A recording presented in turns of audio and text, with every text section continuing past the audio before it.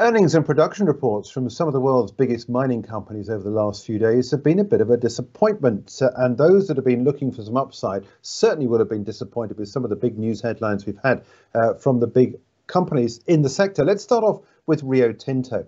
Just showing a share price chart here, you can see quite clearly the far right-hand side, these declines we've seen over the last few days. Its flagship iron ore division has made a very weak start to the year as component failures at newly built mines constrict production and force the company to look for replacement infrastructure. With the war in Ukraine, parts for machinery can be hard to be found. Rio's Australian iron ore exports slumping 8% below the same period last year to 71.5 million tonnes, and it posted a slow start to this year as well. You can see this vertical line we've got at the bottom here were the COVID lows. We are off those, but nonetheless, this has been a very much of a disappointing month or so for the stock of Rio Tinto. Analysts had expected Rio exports to slump, but the result will still be worse than most forecasts. UBS had expected Rio to ship 72 million tonnes in the period of iron ore, while RBC had expected 73.1 million tonnes. So at 71.5 million, it was a big disappointment. So where do we go from here? The MACD is pointing lower. Could we see more declines? Possibly, but it does depend very much on whether or not the miner can start to regroup and take advantage of some of these big gains in some of the markets that we've seen in terms of iron ore prices, of nickel and copper and so forth. Let's move on to what's happening with BHP, another company that's produced numbers recently. And again, you can see we're on our third day of declines at the moment, but it is nonetheless in this uptrend. In its 9-month trading update, it cautioned on nickel and copper. Fully nickel production, it said, had been downgraded for the guidance due to labour shortages arising from the COVID pandemic. And copper also suffering from labour shortages and also because of protests by workers and environmental activists. BHP owns the world's largest copper mine, Escondida. Now, I want to show you a chart of a smaller cap company. This is a main listed business. It's SolGold. It's suffered a lot recently. Now, it's just produced a pre-feasibility study for what is described by some as being potentially one of the big new copper mines to come online. IG recently caught up with SolGold's chief executive, Darryl Cuzzobbo. SolGold is bringing on this massive new copper deposit, and Cuzzobbo said it's clear that the world will be woefully short of copper. I would argue that there are short-term trends at play and long-term trends at play, and the short-term trends are obscuring the long-term trends.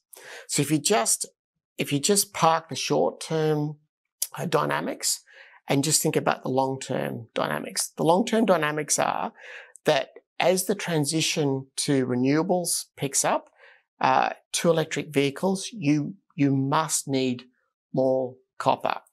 If you look at those trends to renewables, we're continuing to underestimate the rate of change.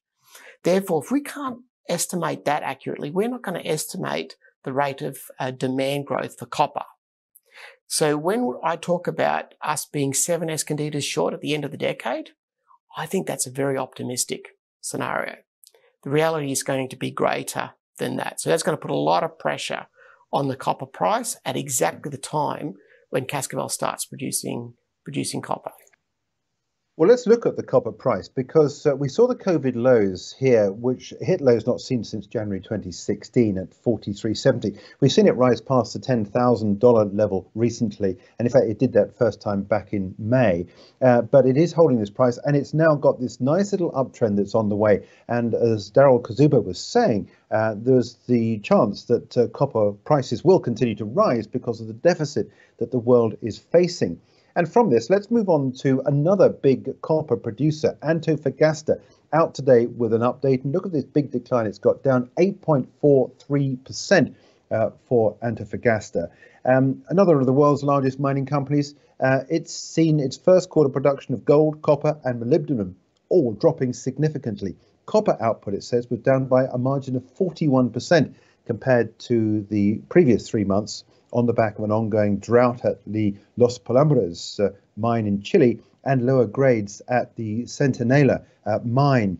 One bit of good news, though, was from Antofagasta. It said that copper production is expected to rise quarter on quarter through the year, while rising metal prices have helped revenues. Now, this is giving some idea to the thought that perhaps possibly maybe we could be seeing some of the lows put in place by some of these big mining companies. At the moment, though, these big declines, I think we've really got to take out some of those short positions before we can move up on this.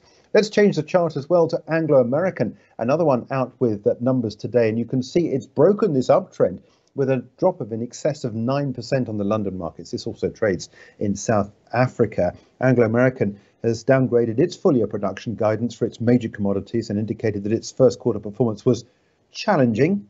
Anglo American said copper production declined by a whopping 13% to 140,000 tonnes for the first quarter, ended March from 160,000 in the same quarter last year, due to planned lower grades. But like Antofagasta, Anglo American has maintained its 2022 copper production guidance. So the longer term, we could well see a return to this uptrend for the stock. But another drag was iron ore production at Anglo American, which fell by 19% year on year, as high rainfall in plant and machinery issues affected output. So you can see all the big mining companies under pressure. For more videos from us here at IGTV, join us on Twitter at IGCom, Instagram, and subscribe to our YouTube channel.